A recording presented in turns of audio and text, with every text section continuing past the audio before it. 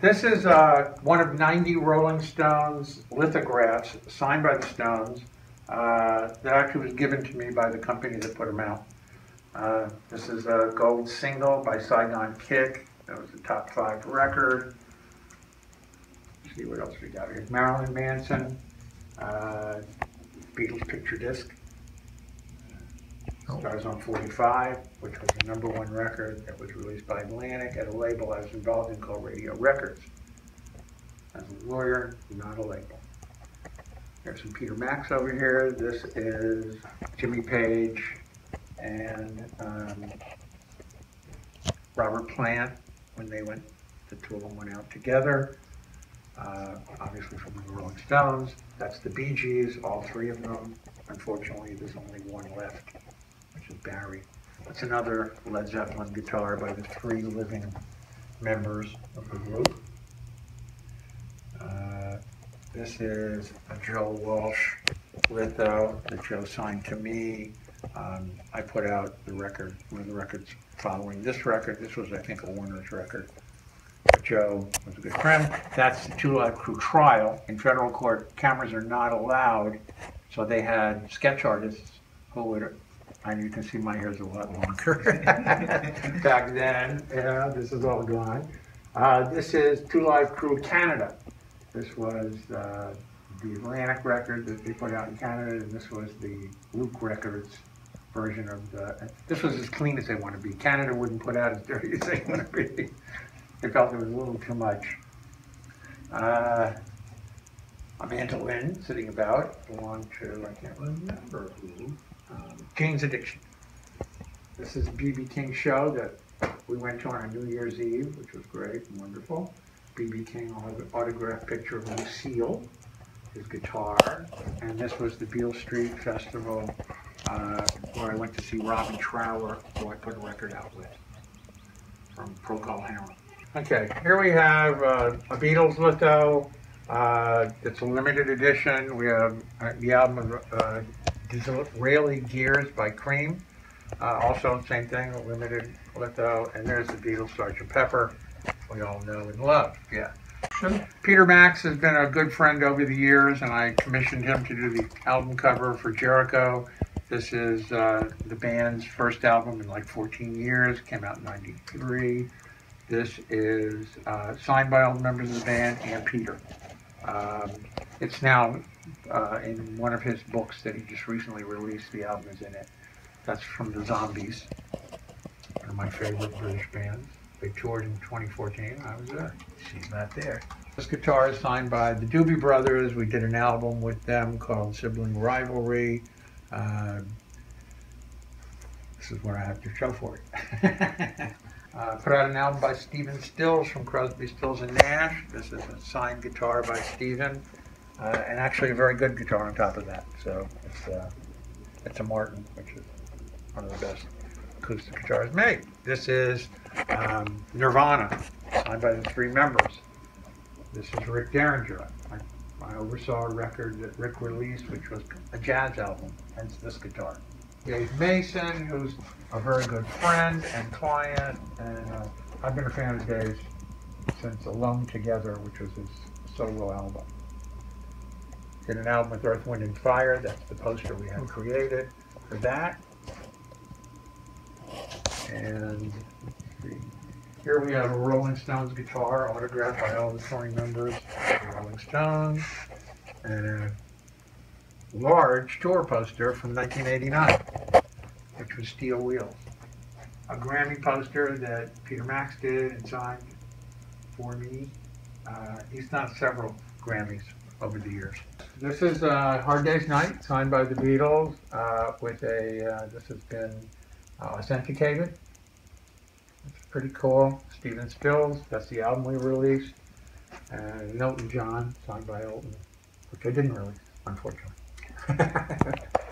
Over here we have Asia, signed autographed guitar by Asia, and an Asia clock autographed by Asia. This is the Dave Mason album, probably one of my favorite albums of all time. This is the front, that's the back. It folded up, it was called the Kangaroo Pouch, and the The album itself was multicolored vinyl. And Dave signed it, not only to me, but me and my wife, which is important. Al Di Meola, autographed guitar, one of the great jazz guitarists of all time. That's an Asia lithograph signed by the artist, Roger Dean. Crosby, Stills, Nash & Young, signed by all four. Also one of my favorite acts of all time. Eric Clapton, backless. I represented the band that played on that record with Eric.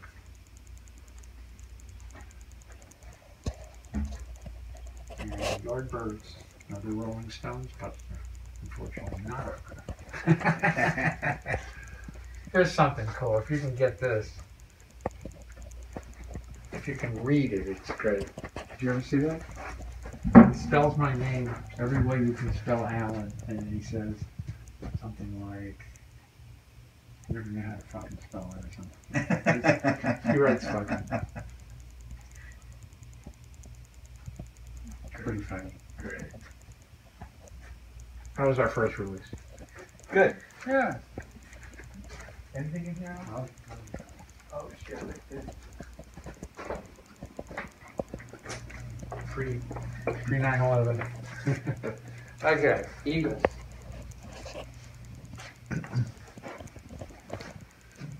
This is Hell Freezes Over. Ultimately, this is 5 times platinum. Ultimately, it went 8 times platinum, and Pyramid got a credit on that record because Joe Walsh appeared courtesy of Pyramid Records. Oh, cool. So they gave that to me for that. Trick Daddy. This is how deeply I got entrenched in hip-hop. To this day is a client and friend. Let's see, got something really nice over here. This is Hotel California by the Eagles. This is, this piece here is the backstage pass for Hell Freezes Over, which I decided, I didn't know what else to do with it, so I decided to, when I framed the Hotel California poster, I put that in there. Unfortunately, we just lost Glenn Fry, so glad that I have this. Over here is an annual festival that's held in Sonoma. The Doobie Brothers manager this particular year was Graham Nash, Dave Mason, all people I knew and had great relationships with, This is Emerson, Lake and Palmer, signed by Greg Lake, Brain Salad Surgery. It was done by the artist who did all the work for Alien. The initial movie Alien is this guy's work, and you can kind of see where where that would work. This is Lay Down Sally by Eric Clapton, co-written by George Terry, a client of mine. Here we have Rolling Stones 1972 poster. Elliot Landy was a good friend of ours. We did all the band stuff. He brought me these cards that he signed, each one of them.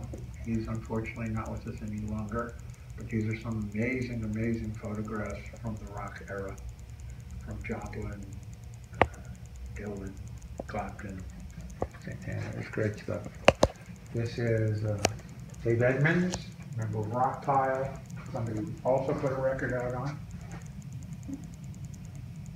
English, he had a huge hit with I Hear You Knocking. Here's Joe Walsh, a guitar he actually played. So.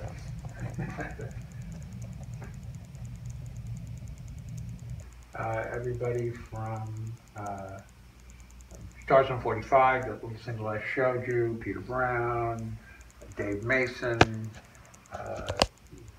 Inner Circle that won a Grammy that year for that album.